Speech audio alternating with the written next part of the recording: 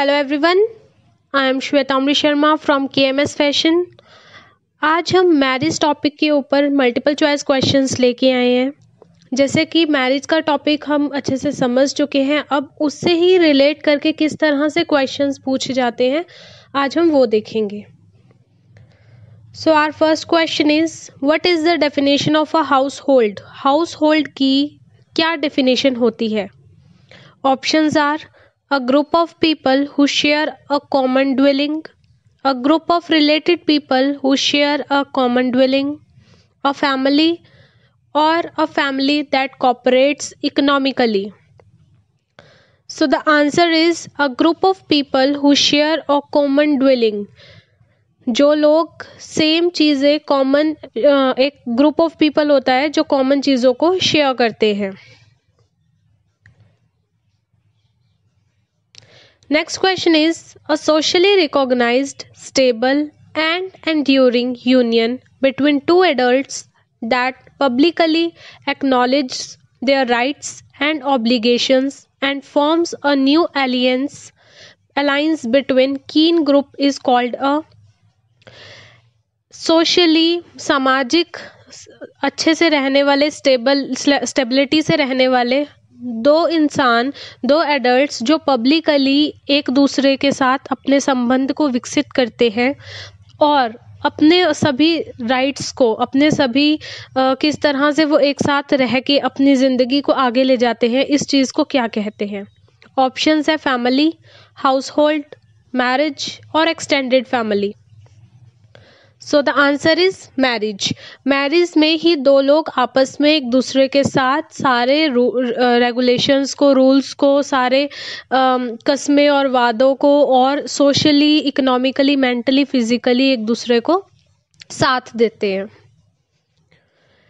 Our third question is a dash consist of siblings who combine their families to share resources and work.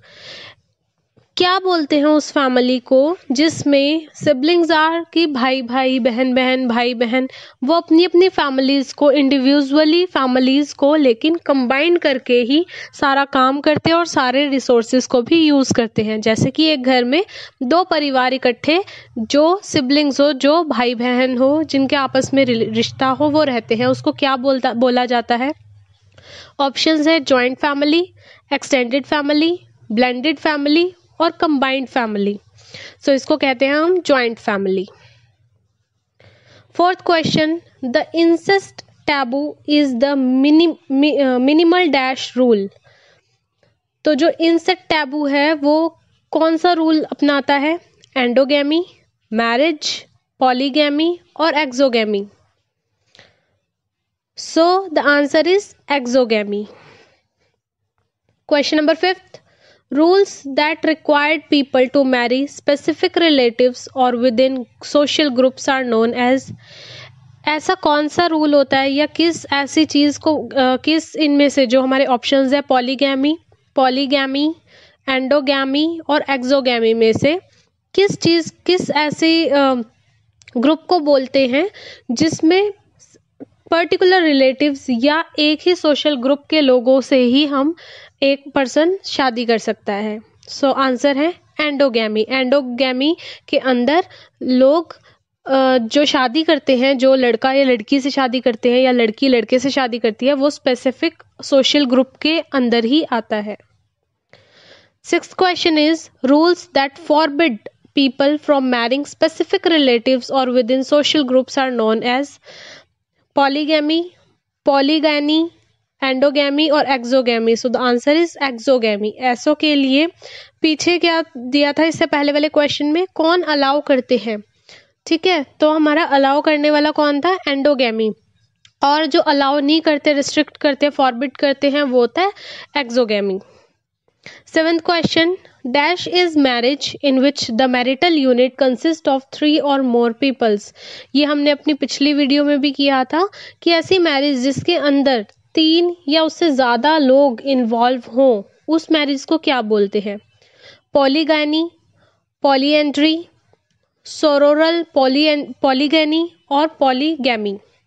So the answer is polygamy. Polygamy कौन सी शादी होती है जिसके अंदर 3 या उससे ज़्यादा लोग इन्वॉल्व होते हैं। Question number 8, presents given by the husband wife family to the wives कीन बिफोर, ड्यूरिंग और after the wedding ceremony are called. कि जो हस्बैंड की फैमिली होती है, जो लड़के की फैमिली होती है, उसके द्वारा अगर वाइफ को कोई भी प्रेजेंट्स दिए जाते हैं शादी के टाइम, शादी से पहले या शादी के बाद, उसको क्या कहा जाता है? Bride wealth, bride service, dowry और courtship. So the correct answer is bride wealth. Question number 9, presents given by the wife family to the married couple before, during or after the wedding ceremony are called। कि जो उपहार, जो तोहफे wife की family, लड़की की family उन married couples को, लड़का लड़की को देती है शादी के दौरान, शादी से पहले या शादी के बाद, उसको क्या कहा जाता है? Bride wealth, bride service, dowry और courtship. So the correct answer is dowry. Question number 10, a period of months or years before or after marriage during which the husband perform labor for his wife's parent is called। कि कुछ समय का, ऐसा कुछ महीनों का या सालों का, शादी से पहले या शादी के बाद का समय, जिस टाइम पे जो हस्बैंड होता है, जो पर्सन होता है, वो परफॉर्म करता है वाइफ के पेरेंट्स के लिए काम, उस प्रोसेस को क्या कहते हैं? ब्राइड सर्विस, डाउरी, कोर्टशिप और bride wealth. So the correct answer is bride service. Question number 11, dash residence in when dash residence is when a married couple lives with और near the husbands father. So the options are एव्यूनक्यूलोकल, न्योलोकल, मैट्रिलोकल और पैट्रिलोकल। सो कि इस process को हम बोलते हैं कि जब मैरिड कपल जो है वो हस्बैंड के घर पे रहते हैं, उस प्रोसेस को हम बोलते हैं पैट्रिलोकल। कि जब शादी करने के बाद जो लड़का लड़की होते हैं वो लड़के के फादर के घर पे आके रहने लगते हैं। On the other hand, dash residence is when a married couple lives with और नियर द वाइफ्स मदर। उस प्रोसेस को क्या बोलते हैं? मैट्रिलोकल, पैट्रिलोकल, न्यूरोलोकल और एव्यूनक्लोलोकल।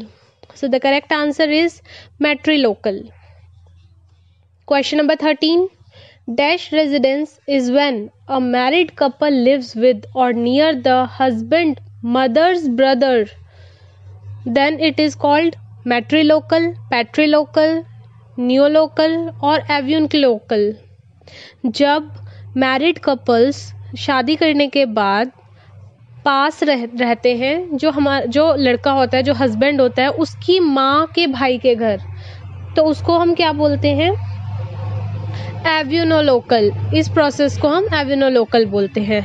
And our last question for today is the marriage preference rule in which a window married her decreased husbands brother is called. जब जो window हो जाती है, जिसका हस्बैंड मर जाता है, उसको अपने हस्बैंड के भाई से शादी करनी पड़े, उसको क्या कहा जाता है? सीरियल मोनोगैमी, सॉरोगेट, गोस्ट मैरिज और levirate. So the correct answer is levirate.